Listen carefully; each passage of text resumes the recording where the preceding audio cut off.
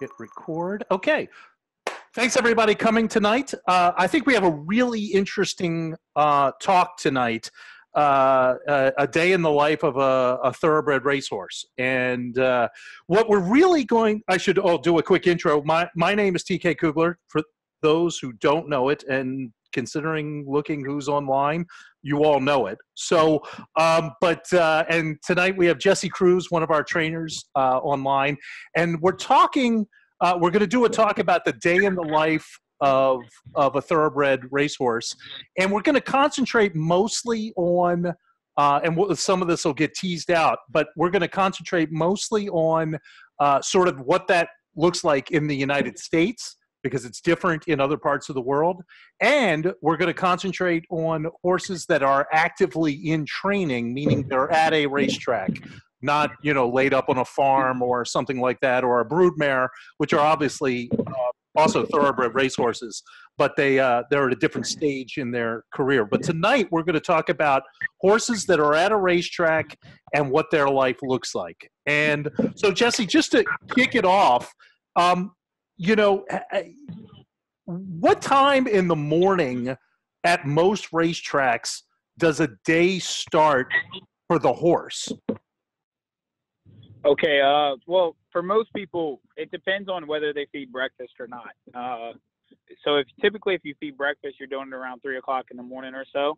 So you'll have a groom or the trainer themselves, but mostly a groom will come back. We'll start the morning off and give everybody some breakfast at 3 in the morning. And then usually most of the work really starts happening about 4 o'clock. Grooms will start cleaning the stalls and taking their bandages off and, getting them up and ready for the day, usually about 4. But like I said, if you're going to feed breakfast, usually you start that about 3. And one of the questions I've gotten a million times from people who are like, may not know, racing except for, watching the Kentucky Derby once a year. Why? And when I tell them how it's sort of how early it starts, why does it start so early when it's dark? Why does it start so early in the day for racehorses at the track? So the main reason at the racetrack is that we train over the same racetrack that we race on. So most racetracks start racing, at 1 to 12 o'clock, depending on the time of year. So you only have a short amount of time to train your horses in the morning. You only have about 4 hours, really, depending on which racetrack you're at and their schedule. But most racetracks open for training between 5:30 in the morning and 6, and they close for training at 10:30 or 11. So you only have a short window of time to train your horses. So to be able to get them all out efficiently and be able to do it with taking your time with each individual horse, you have to start at 4 in the morning. Because then at 11 or 10:30, whichever racetrack you're at, will then close for training, and then the maintenance people will start watering and harrowing the track to get ready for the races that afternoon. Where other countries or other people that train off of farms and things like that can kind of train all day. They have they're not racing at the facility that they're training at. Now, we were stable at Pimlico, where they don't race most of the year, but it pretty much just stays the same because it keeps everybody on the same routine here in the States. Even though we're not racing there, the racing starts at Laurel at 1 o'clock or so. So we have to get done training in the morning, and then if we have horses in, we got to get down the road to the races down at Laurel. So that's typically why we have to start so early in the morning. Yep. I should mention, if you have questions, anyone, you can use the chat function at the bottom of the Zoom app. If you just throw up any questions, I will work those in for you as we go along here. So staying on that theme, Jess, breakfast has happened, bandages are done. Talk to me a little bit about, sort of the assembly line of horses getting into that small window, so what does an assembly line feel like in a morning? Okay, so the groom will get there, we'll tie the horse to the wall, which doesn't mean they're actually tied to the wall. They're just hooked up so they're not moving around the stall too much. They'll clean their stalls, And then the groom will start brushing the horse. They'll clean the horse up and get them ready for the races. Now, my job as the trainer or assistant trainers for other large stables is to make what's called a set list. And a set list is the order in which the horses will go out, which time, and then what they'll do on the racetrack. So for me, in our stable, I'm the one that makes the set list. And so the grooms will start getting them brushed up around 5. And like here at Monmouth, the track opens up at 5:30, but at Pimlico, it opened up at 6. So the first set will be ready to train at 6 o'clock. The groom will get all of the horses to get them brushed off. And the first horse that's going to go in the first set at 5:30 will have his bandages on, his saddle and bridle. And then, so at 5:30, we'll bring the horse out. The exercise rider will then get on the horse at that point, go to the racetrack, and do whatever their training is for that day, whether it's jog 2 miles, gallop a mile, gallop a mile and a half. I mean, whatever the trainer wants them to do. If they're going to breeze 5/8, breeze a half mile. Like I said, whatever their training is for that day, then they come back. The hot walker and the exercise rider will then untack the horse, and the horse will be passed off to the hot walker. The hot walker will then walk a couple turns, let them get a sip of water, and then they'll go out, and the groom will get them a bath. While all of that was happening, the grooms will also be getting the next horse ready for the next set, because yet again, you only have the limited amount of time to train them. So everything kind of has to flow pretty smoothly. You have to pretty much have the day organized the day before, if that makes sense. But then the hot walker will walk the horse. The groom will give him a bath, and then the horse will finish cooling out. The horse's legs will get washed off, and he'll go back in the stall, and lay down basically, or eat some hay or this or that. And then we'll go from there with, at the end of the day, we'll start putting them in ice and putting bandages back on them, and depending on what their routine for that is. But that's usually how, once all the training's done, that's when we start doing that. Mm-hmm.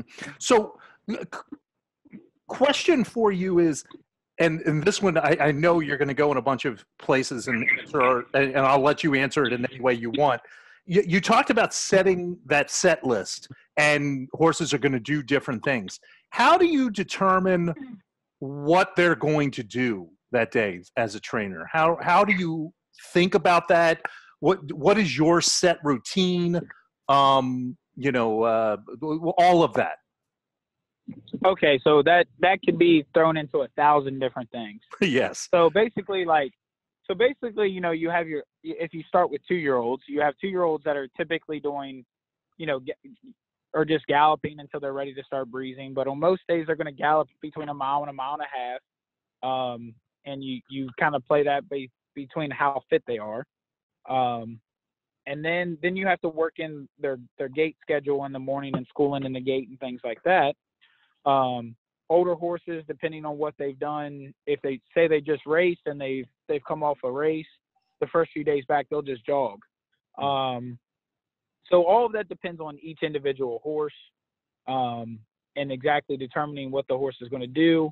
When they're going to breeze determines when, for older horses, you set that up with how the race is. Say the race is on July, 5th, and you want to breeze in 6 days out, then you kind of have to plan that ahead of time and breeze 6 days before. And depending on, if it's a short race, say it's only a 5 furlong race or 5.5, you're going to breeze them. Me typically I'm going to breeze them 3/8, not a real far work. Let them keep them sharp, kind of situation, and have some speed put in them. But now if you're racing a mile and an eighth, you might breeze them 3/4, 5/8. Just depending on the horse. But all of that is individualized between the horse and our stable, at least. Mm-hmm. I know when you get into some of the bigger stables, you kind of have a set routine with them, just because there's so many horses in your stable that you have to do that, and you individualize it as they get closer to the race. But we can, with our stable not being super big, we can individualize it every day, pretty much, between each horse. Mm-hmm. So, but like I said, all that depends on each horse and how far along they are in their training, condition wise, and then how close they are to their next race.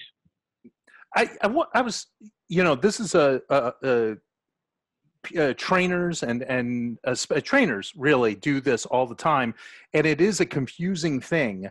I know I found myself explaining it to people.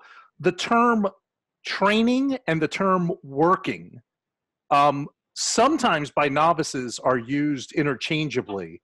But in your mind as a trainer, if you're saying you're training a horse or you're working a horse, what's the difference for you? So for me, it's working a horse means it's going to get a published work. It's going to get a published workout, breeze, where it's working 5/8 of a mile, a half mile, 3/8, 3/4, whatever distance you're breezing them. That's a published, almost, I would say, depending on what you're looking for, but an 80% speed rate. Like they're more than just going out there and galloping, which is what I consider just normal training. It's just a normal gallop.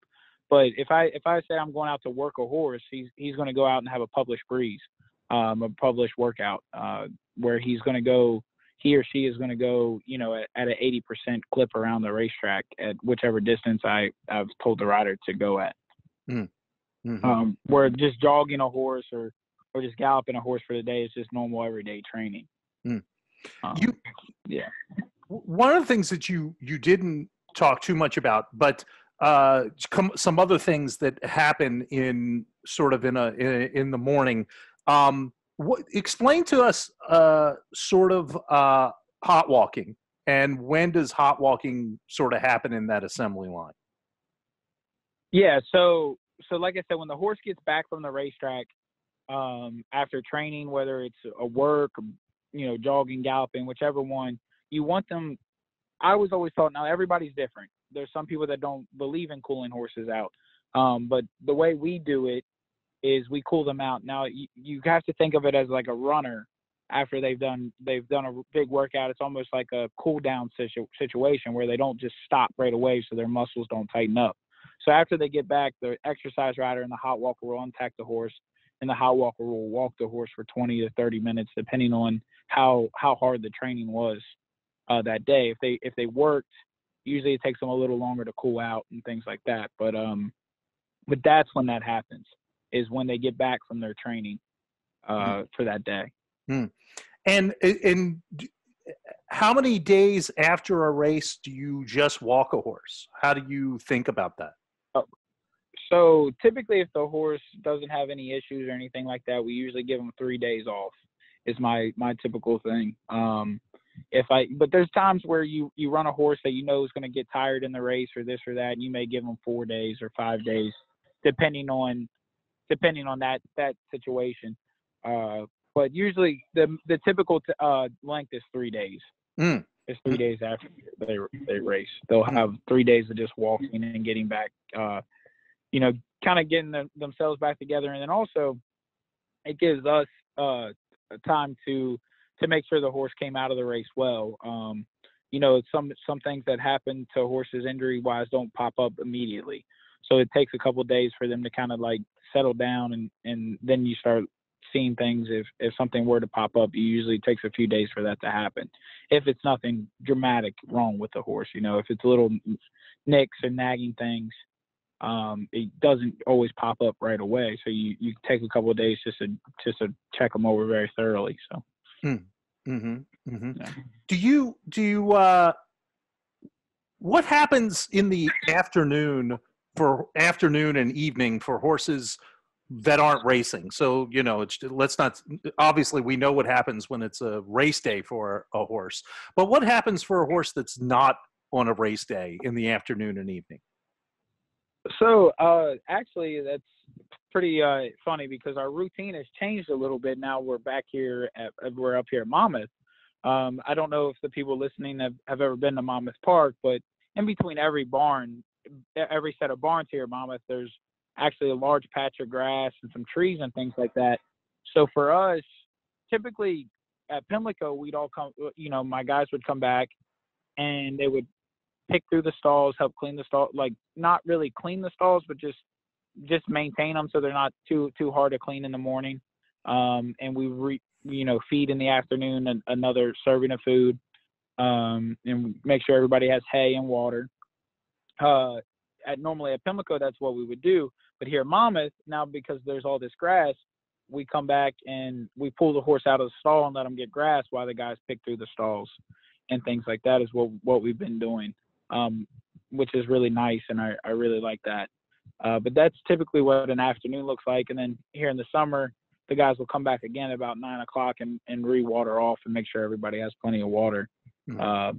But usually it's just really relaxing when especially right now, there's no racing here just yet. And like on a day like today, there's, just horses out grazing and things like that, which is just really nice racetrack to be at, to be able to do that with your horses. But that's typically what the afternoons look like, is just coming back and refeeding and topping waters off and making sure everybody has enough hay for the night and just checking on everybody pretty much. Yeah. I mean, I know Delaware is another place where you've got a lot of green grass too. So it's not like the concrete jungle that is Pimlico. So that is beautiful Pimlico. Yes, beautiful Pimlico. So is there anyone who's checking in on the horses overnight? Or generally from that sort of 9 p.m. feeding to 3 a.m., no one is there?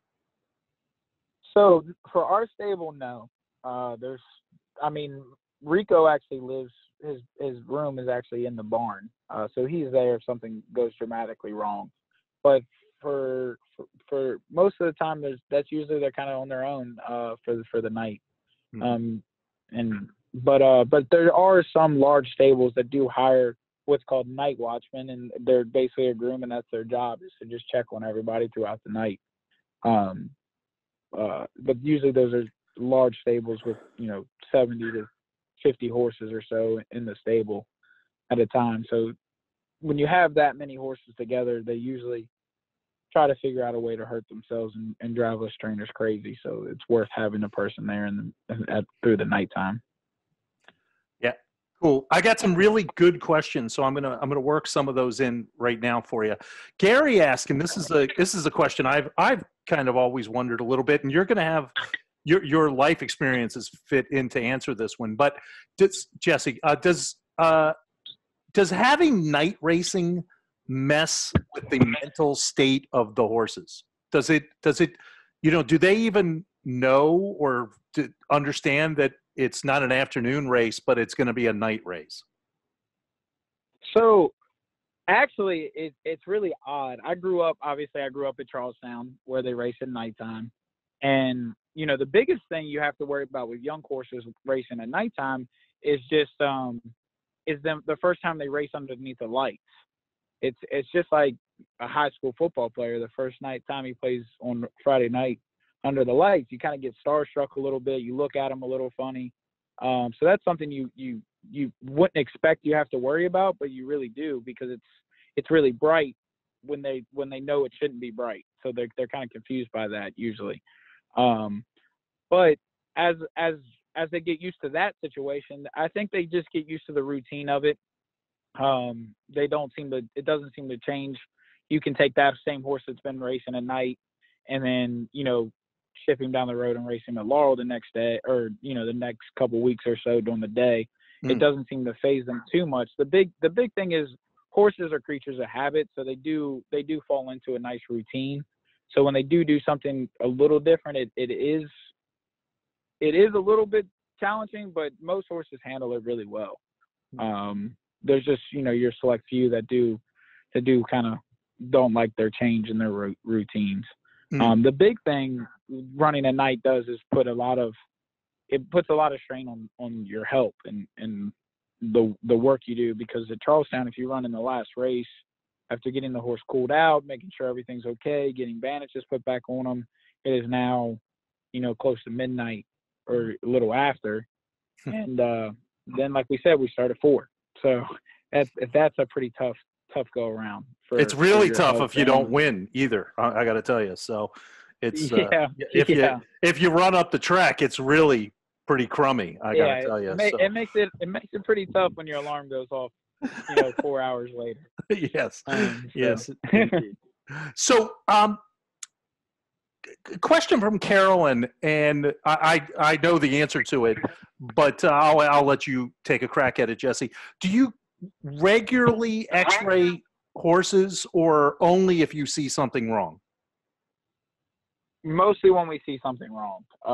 You'll X-ray 2-year-olds a little more often, because what we'll X-ray there is their growth plates and their knees, and seeing how they're growing and things like that. Typically, we'll X-ray them, with nothing being wrong, just to check before we start moving forward into some more serious works. But other than that, no, we don't just take X-rays of horses just to take X-rays of them. Yeah, and so speaking, speaking as an owner, just to give you an owner's perspective, every time we're going to shoot those X-rays, I just spent $250 to $400. So you're not $250 per joint. Yeah, $250. So if you X-ray both ankles, it's $500. Right. So we're not going to do that unless there's some reason to do it. Probably very similar that you would, same thing with human athletes, right? You're not gonna wind up X-raying people unless unless there's something there that you're concerned about, for sure. I will tell you, just to Jesse mentioned it in passing, in our 2-year-old session that we did a couple webinars ago, we do X-ray a little more frequently when they're at the farm as 2-year-olds, because we're looking for very specific things before they get to leave the farm, as a matter of fact. So they'll stay on the training farm until they sort of physically check some boxes. But yeah, that's the case. So let's Lisa in. Question from Chantal. And we talked a little bit about this, but I'm going to phrase her question a little differently. If you could, Jesse, and knowing that every racetrack is different, and many of these, it doesn't have that. If in the perfect world, do you wish that there were paddocks and pastures at your barn, at the track? And if so, how would you use them? So it depends on the size that you're thinking of. A small paddock is one thing. Like here at Monmouth, you can set up round pens and things like that, which are really nice. See, the difficult situation when you think about it like that is that these horses are fed extremely high protein feed. They're as fit as they can possibly be, so they have a ton of energy. So it's a little dangerous just to cut a horse out in an open space. After coming off right after, in the middle of their training and things like that. So you don't want to give them you don't want every racetrack to have large paddocks or a place for them to really get up a head of steam, because they can kind of hurt themselves. Like when you send a horse to the farm, you have to do what's called letting them down a little bit, which is kind of letting them burn off that energy, putting them in a round pen, letting them burn off some energy for a week or so, then move them to a paddock, a small paddock that, like I said, they can't get up a lot of speed in, running around in, and then eventually as they start to settle down, you move them all over into a larger paddock. So yeah, you like to have what we have here in Monmouth, a place where you can set up round pens and have grass and things like that. But I don't really look for it to have an actual paddock, if that makes sense. Mm-hmm. It just depends on the size of which you're talking about. But typically a round pen is very, they can hurt themselves anywhere. So I'm not saying that they can't hurt themselves in a round pen, because as we know, they can, like I said, they can hurt themselves just about anywhere at any time. But a paddock or a round pen is pretty safe, and it definitely does let the horse get out into a little bit bigger area than their stall, get to roll around and be a little bit of a horse. I do wish that every racetrack did have those, and did have that option of having that. I just about round pens, at our training facility that we're at in Florida, in Ocala, down when I go down and visit there, the round pens there, when they put the horses in a round pen, it's actually pretty darn scary to sit there and watch them go around the round pen and be at the opening. When they get moving, it's a fairly scary thing to have an 1,100-pound horse going in a very relatively small circle at full speed coming right at you. It's a scary. It's something to witness for sure. A question, Jesse, this is a really good question around bandages. And talk to me the differences between what you use for bandages on training day compared to race day.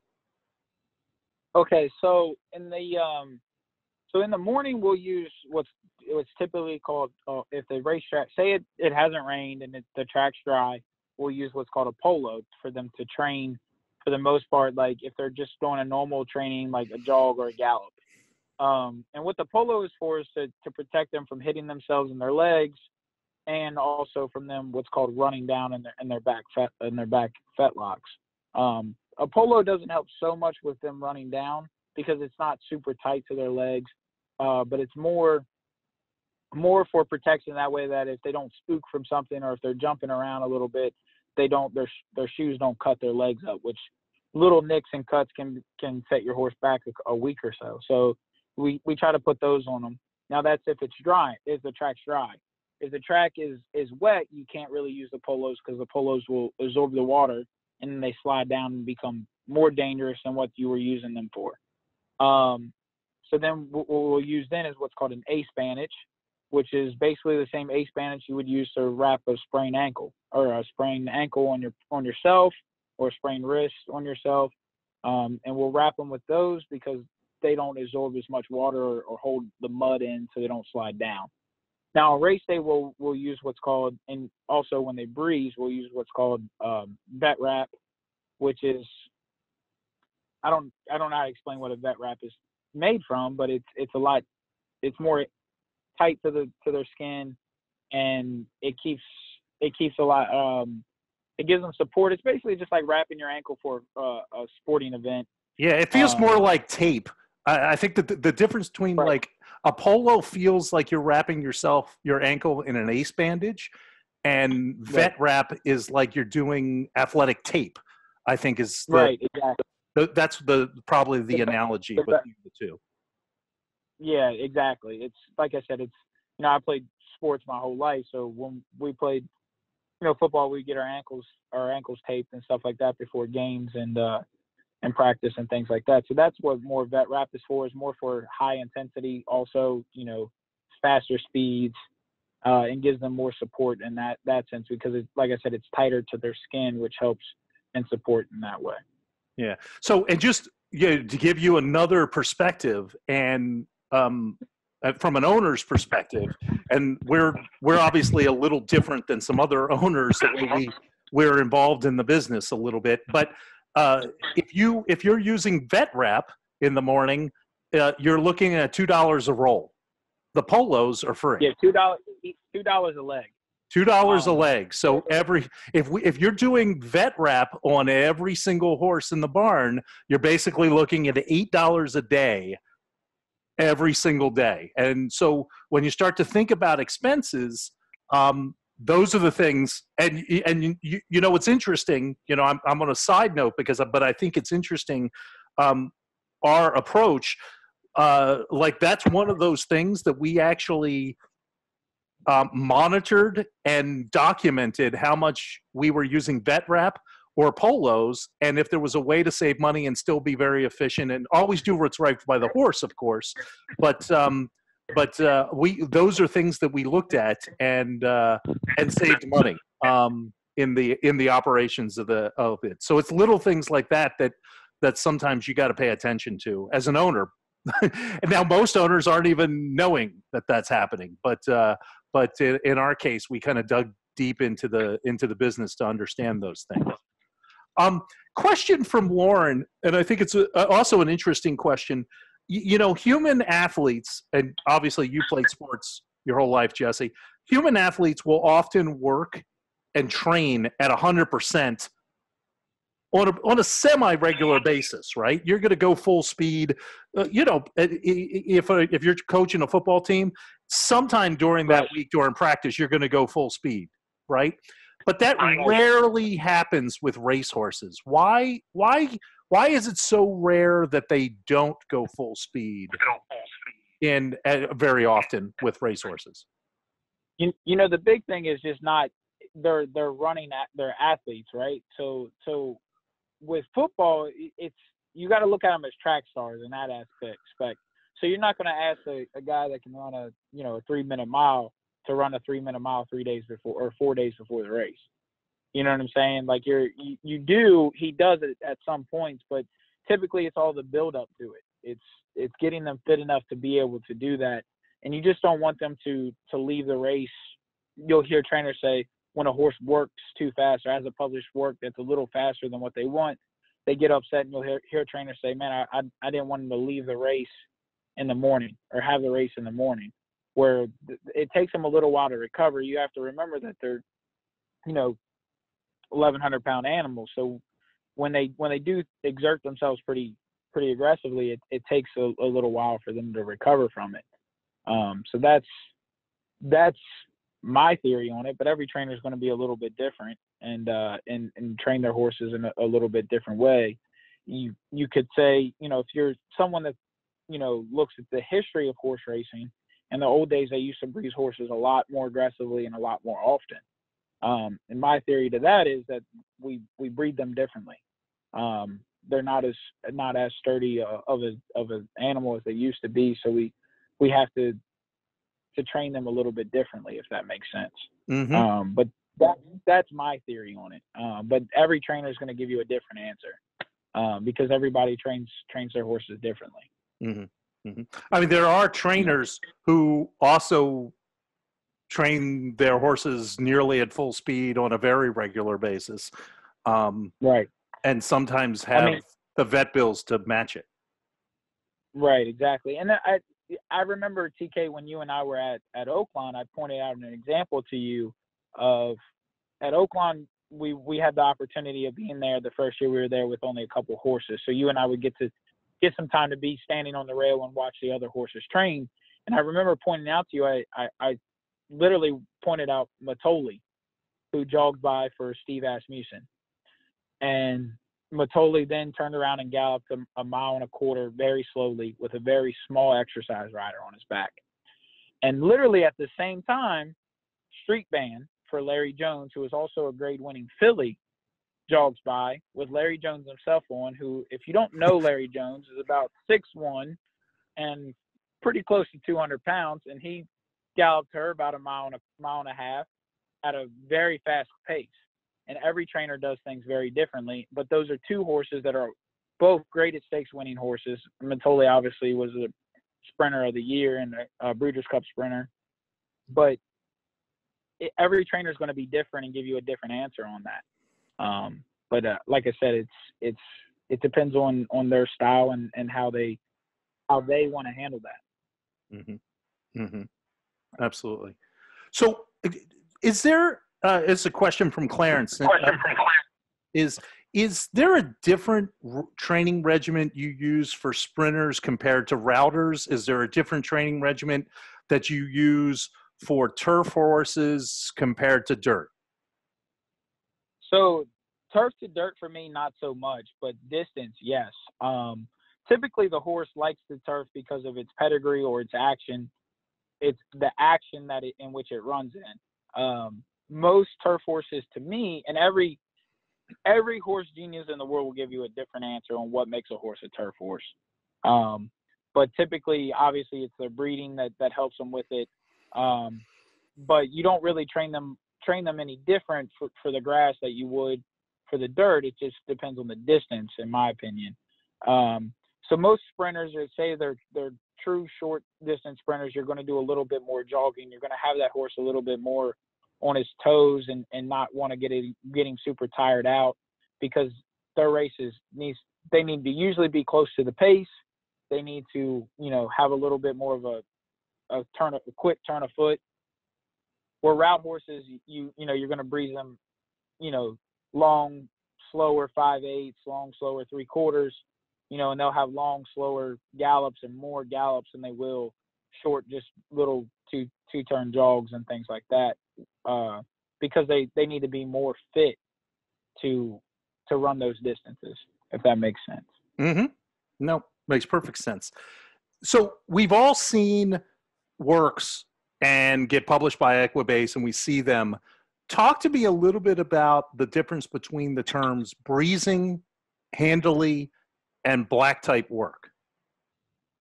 Okay, so, well, there's not a difference. A horse can work a black type work and breeze handily. You'll get so to me, when I say a horse breezed very handily, it means that the rider wasn't moving a lot.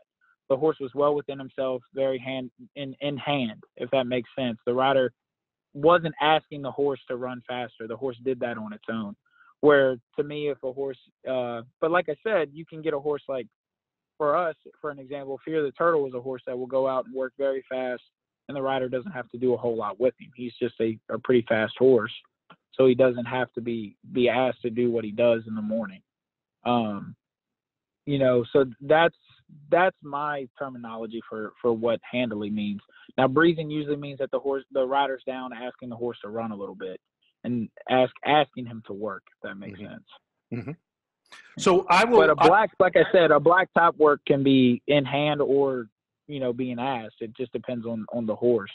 Mm-hmm. For me, if I see a horse work, a fast half mile or fast 5/8, and they did it in hand, that's a little bit more impressively, Yep.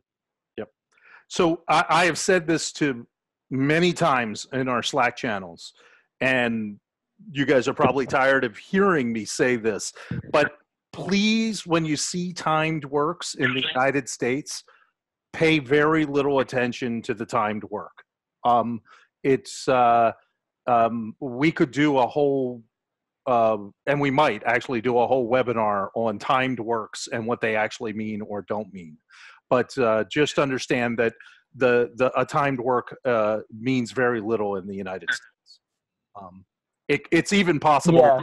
It's even possible that the horse with the timed work did not even work. I'll tell this story. We had a horse who unfortunately died, and a year later got a timed work published for it, a year after its own death. So you just never know how those time works are getting calculated and figured out in the United States.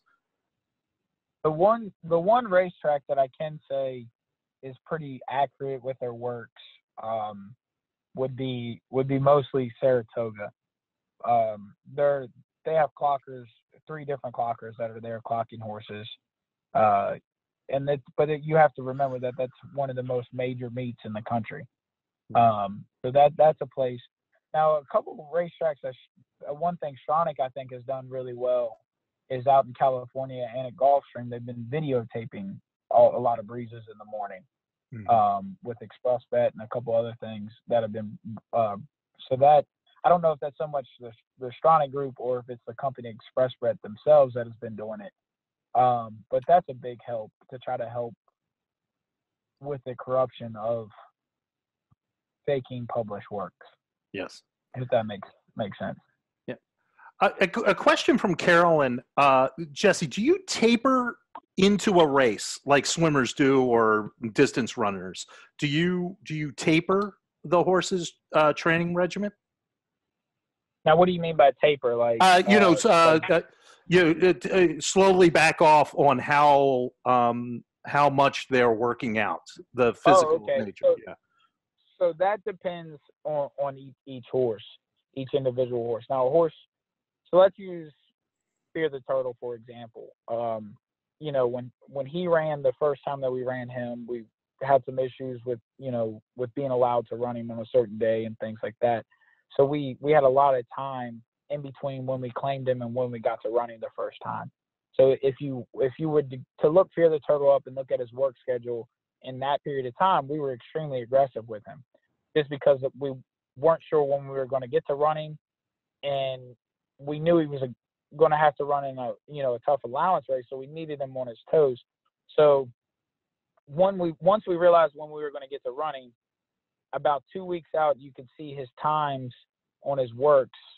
His final work was a lot slower than what it was previous to that. And so I don't know if you say we taper them, but we definitely start to slow them down and let them start to save some energy a little bit.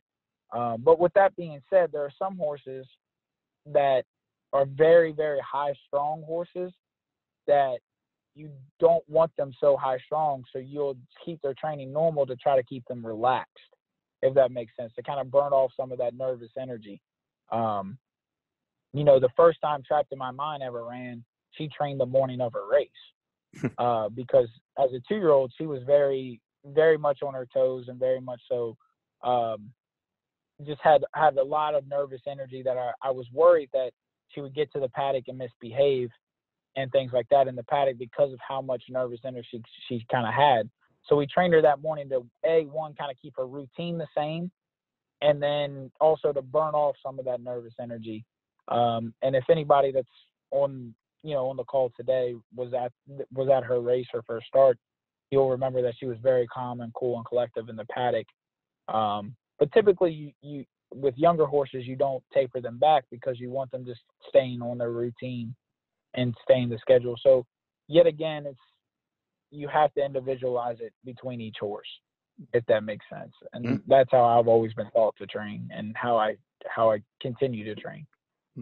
So I'm going to finish up, Jess, with a couple questions around the day, staying on that day of the life of a racehorse.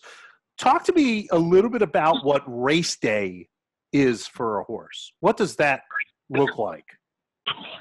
So like I said, there are some horses that will train that morning and keep their routine the same, but most horses won't train that morning. They'll get out. The day will start the same as it always does. 3 o'clock breakfast, 4 o'clock, the grooms are there starting their stalls. About 5:30, if the horse is in training, typically it'll go out to get a bath then, and it'll walk for 30 minutes or so, and then it'll go back in the stall. And then we'll keep everything. Basically, we'll try to keep their schedule pretty much the same. They'll get fed at the same time until they get Lasix. Once the horse gets Lasix, which is a mandatory 4 hours before the race, you'll take the hay and the grain from them to those 4 hours. And our typical schedule is, so they'll get Lasix at 4 hours. In the summertime, at 3 hours before the race, they'll come out.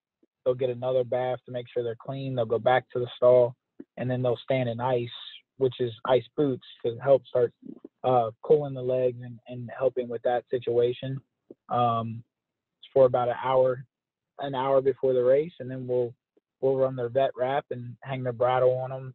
So if they're in the second race, when the first race is going into the gate, you'll start putting the bridle and things like that on them. And depending on the weather, if it's extremely hot, you'll spray them off again and try to help cool them down. And then you'll walk over and they'll run in the race, and then they'll cool out for 40 minutes afterwards, and they'll go back into the stall and be fed again a couple hours later. And I've been around it. If a horse runs well, does their attitude change? Yes. It's kind of funny. I think when I explain that to people, I think they look at me sometimes and think that I'm just a crazy horse guy, or that's what we do. But there are horses that definitely enjoy what they do and realize, hey, I won this race. Trapped in My Mind is a horse that hasn't won, but every time she walks out of that stall to go to that racetrack, she knows that what her job is to do, and it shows in her form and how hard she tries every time she runs in some of the tougher races, honestly. But there are definitely horses that definitely do understand what we're asking them to do and enjoy beating other horses in a race. Like I said, I think if you spend a lot of time with them, you can see that and witness it. And honestly, it's one of the things why I enjoy training young horses is when they start realizing, hey, this is actually fun, you know, and the light bulb starts going off on them a little bit, and they start realizing, you know, that they're winning or this or that. You know, it's really nice to see. Mm-hmm. A question from Chantel is, how do you manage ulcers when they haven't had anything to eat for 4 hours? So I don't think that is a big cause of ulcers in the racing. You got to think too, as an athlete, you don't eat a big meal an hour before your race or before your football game or this or that basketball game or whatever you're playing. You know, obviously you eat beforehand, but horses are very large animals, but a lot of people don't realize that their stomachs aren't extremely big. So a horse is actually supposed to eat small meals often throughout the day. So them not having a meal for 4 hours isn't something that extremely causes ulcers. To me, the situation that causes ulcers for thoroughbreds is more so being stuck in a stall more than what they really should be, because of them needing to be protected and not needing to be out running around, cutting themselves, running full tilt through fields and things like that. So by us protecting them in that sense, we sometimes hinder them with, like you said, with ulcers. And then what we do from there is we put them on ulcer supplements like omeprazole. For Wasabi, we buy a product called U7, which is all natural ulcer aid. But they make a lot of different products to try to help with ulcers, because it is something that does hurt the horses. But like I said, I think it's something that's caused more by them being in the stall more often than it is from them just not getting any grain for 4 hours before the race, which you got to think they don't race every day. They only run maybe twice a month at the most. Mm-hmm. So that's kind of my answer for that. Yeah, no, it's good. So Jess, I'm close up with a question for you. And if you were going to be able to change one thing about the way American thoroughbred racehorse training happens, what would be the thing that you would want to change? I'd want to change the way we train in the morning. I think obviously you have to start somewhat early, but the way I don't know if it's so much us training in the morning, but the way we have to only train over a dirt racetrack around a circle the same direction every day, if that makes sense. Where you watch those guys, if you follow racing a lot, you watch a lot of the European guys gallop uphill in a straight line. They have to walk across the field to get to the place where they actually train at. You know, it's spread out. They have big, massive yards that they train on, and they can do different things with their horses. That's the big thing that I think that I would change in the way that we do it. And then what that does is it spreads out us only having 4 hours to be able to train our horses in the morning. You have to think we only have 9 horses here at Monmouth right now, but think about how much help and how rushed things have to be when you have 100 horses in training like Todd Pletcher or more really than what they have at different tracks, or like Chad and Asmussen and those guys. It makes you rush a little bit more, where in Europe they kind of have all day to do that. So those are the things that I would change about the style in which we train here. It makes things more horse friendly if we didn't have to train in those 4 hours. If you had a lot more time, it would make the whole situation of training horses more horse friendly. So then they're out of the stall more often, which then helps with the situation of ulcers and just them being horses at the same time. Mm-hmm. Absolutely. No, great. No, thanks, Jess. This was a really great session. Really good questions from folks, and I always appreciate when we can open the kimono a little bit and talk about what happens on when no one's really getting to watch. So much of this is hidden from the racing public. So it's nice to be able to spend the time and actually dig into a lot of it. So thanks for your time tonight, Jess. Yeah, yes, sir. Thank you guys for having me. All right. Hey, thanks everybody. Enjoy your night, and we'll see you on Slack.